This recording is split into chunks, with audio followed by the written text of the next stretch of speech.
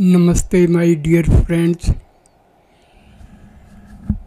India was divided on religious basis. Formation of Pakistan and Bangladesh is purely on the religious basis.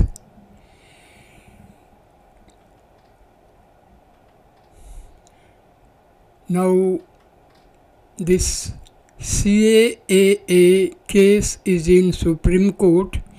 So Supreme Court has not stayed the implementation of CAA. Top court asks center to respond to petitions in 3 weeks. Under this CAA, migrants from Hindu, Sikh, Buddhist, Jain, Parsi or Christian communities from Bangladesh, Pakistan and Afghanistan who are fleeing religious persecution can seek citizenship. The Supreme Court on Tuesday afternoon refused to stay implementation of the Citizenship Amendment Act or CAA. The court also gave the government 3 weeks till April 8 to respond to 237 petitions challenging the law that was notified last week, days before the Lok Sabha election. In addition, the petitioners were given leave to approach if citizenship is granted to any individual before that date. Senior lawyers Kapil Sibal and Indra Jaising both made that request as Solicitor General. Tushar Mehta, appearing for government, said, "I am not making any statement." Mr. Mehta had originally sought 4 weeks' time to respond to the petitioners. "We will have to file a detailed affidavit on merits to 237 petitions. 20 interim applications are already filed and many are in the pipeline. Realistically, we need 4 weeks," he told the court. The matter was heard by Chief Justice D.Y. Chandrachud, Justice J.B. Pardiwala and Justice Manoj Misra. The petitioners included the Indian Union Muslim League, a Kerala-based political party, and also opposition leader Jairam Ramesh and the Congress and Mahua Moitra of the Trinamool. The next hearing in this case has been set for April 9. Thank you for watching this video. Namaskar, my dear. Watch this video.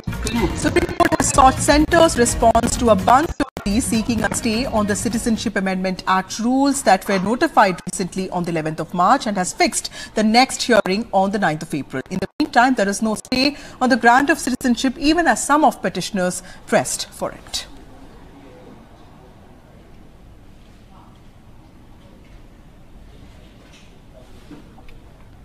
I have my colleague Sunil Prabhu joining us with more details on this.